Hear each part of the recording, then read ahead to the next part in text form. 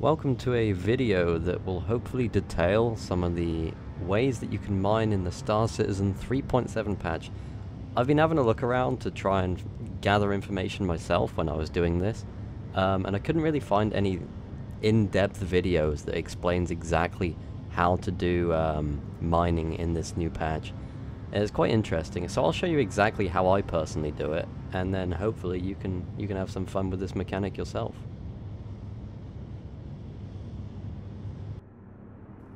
So over here you can see that I'm on Lawville, probably my favourite planet in the game. Just came off this tube station, and over here we can see the map of the rail network that we'll be needing to navigate. So we're currently in the top left hand corner, just got off the central line. This is where you want to go.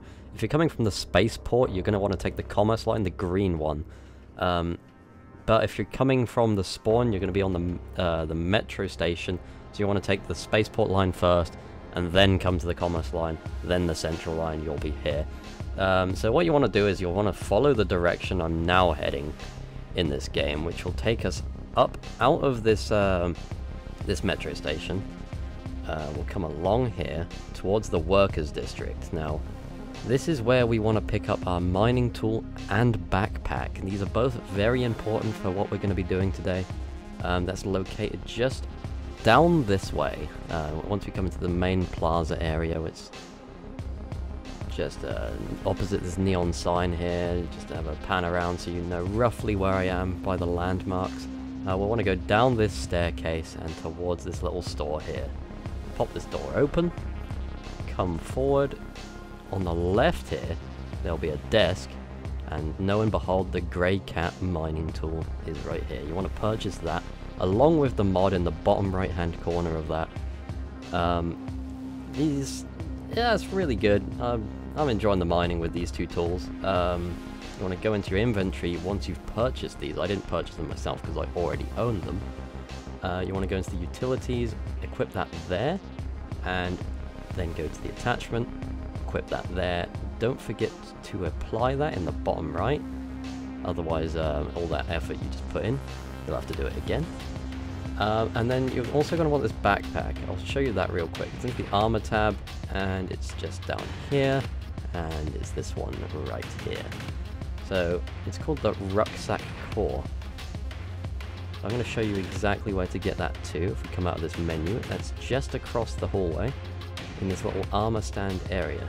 There it is, on the back of this guy here. You want to orientate yourself until it comes up on the left hand side, but that is what you're actually looking at right there.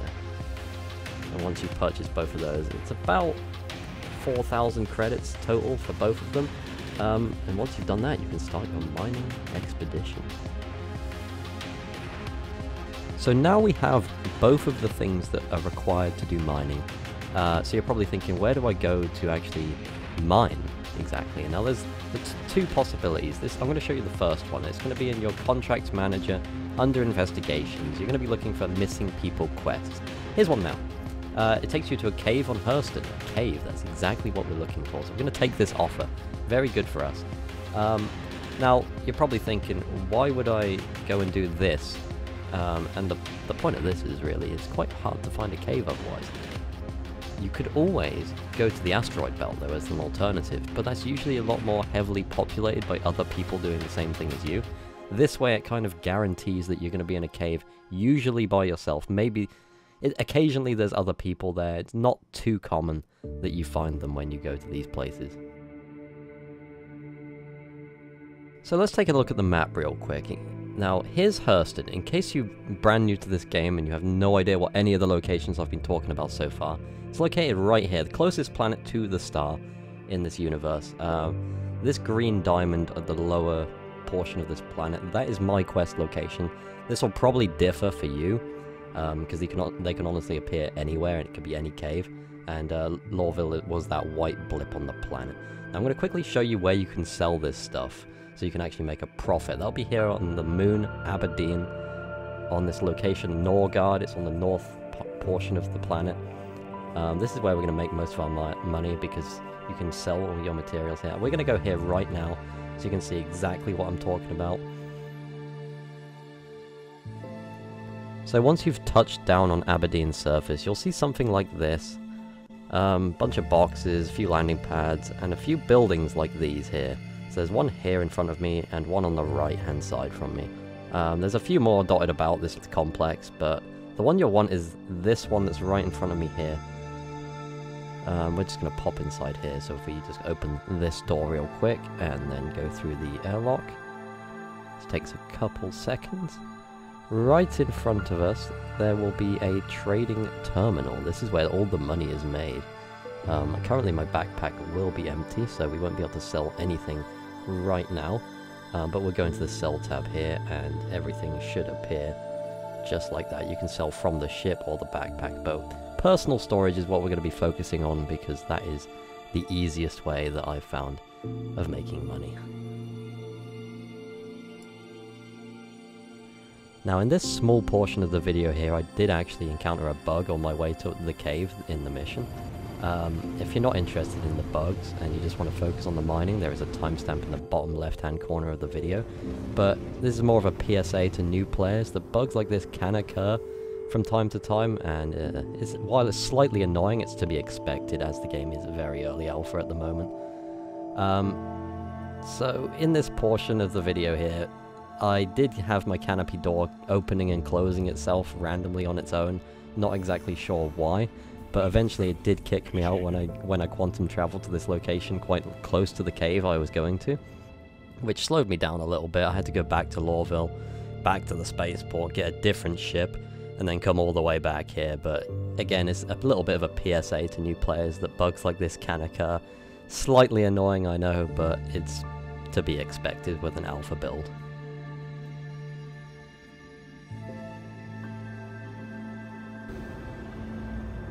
So here I am pulling up to one of these caves now. It'll look something like this on screen here. Now they usually stretch about 200 to 300 meters underground, so you want to land as close as you can to one of these. There's no specific landing restrictions on the surface here, so you can land honestly wherever you want, but as close as possible to the cave as you can is best, because traveling to it is a bit of a stretch. Say, for example, you land about a kilometer out, you're not going to want to run all that way. And as there's no restrictions on the landing here, you might as well land as close as you possibly can. Because subsequently, when you come back out of the cave, you're going to want to leave as quick as you can.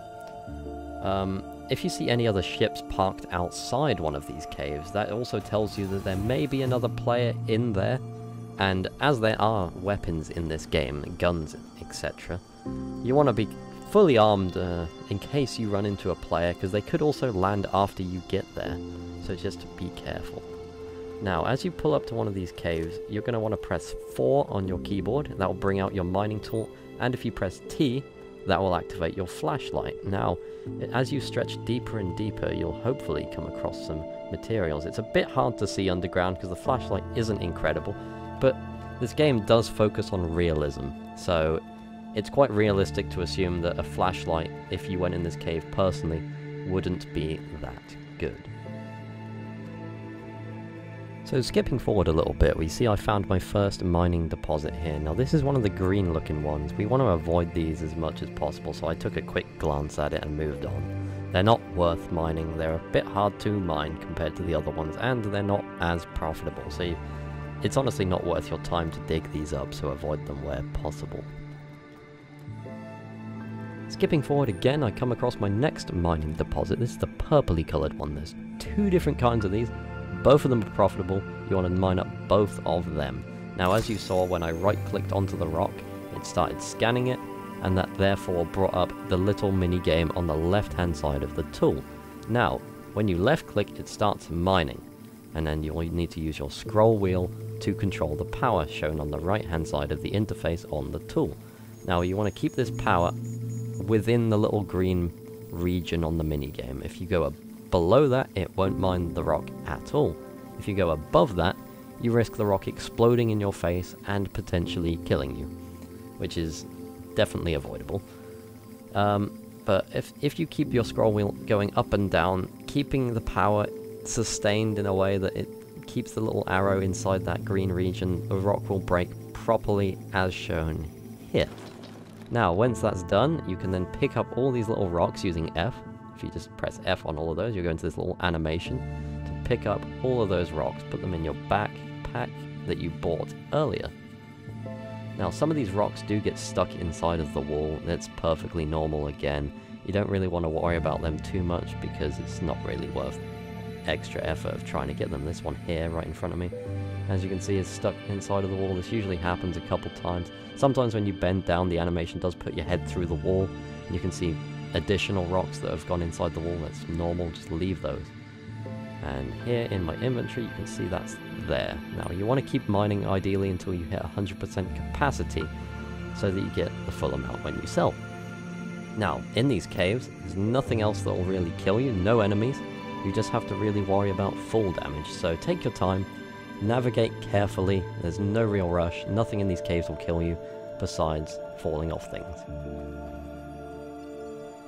And that just about does it for the basic mining guide. Once you've got all your materials, return to space, quantum jump back to Aberdeen if you're not there already, go to Norgard, go to the little trading location that I showed you before and sell all your materials. You probably make about 20 to 30,000 credits per sale.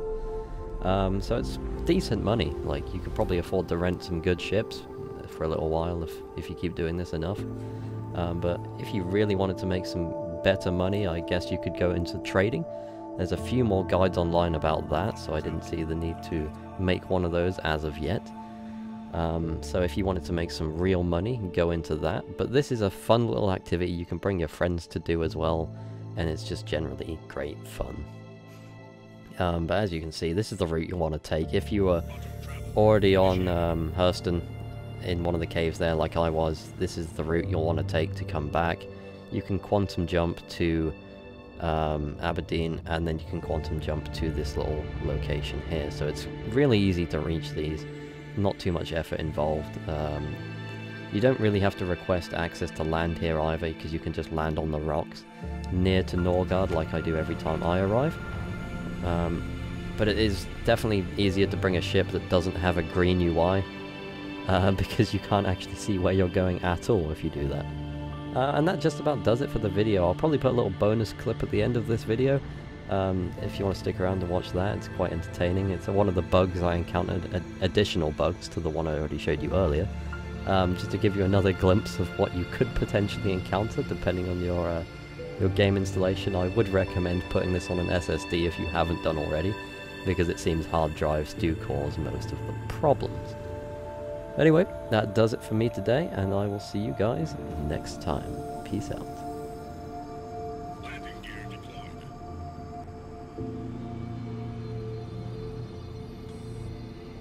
Bye. Then you buy the one that I've got at the minute if you starting off. Oh dear God. My mate fucking mad. My character's having an epileptic fit. Send help. Oh, you're such an online for me. Yeah, it's because I'm fucking having epilepsy right now. Wait, what?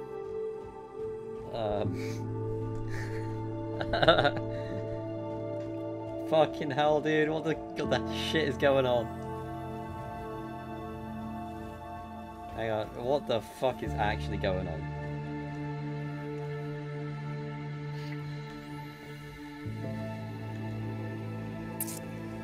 Oh my fucking god! Hang on, give me a second. Yeah, I was surprised when my PC was able to run it on Ultra. As soon as I got out, I was like, is this going to be able to run it? Got it straight away, and I was like, decent. Fuck me, how stop, please, game.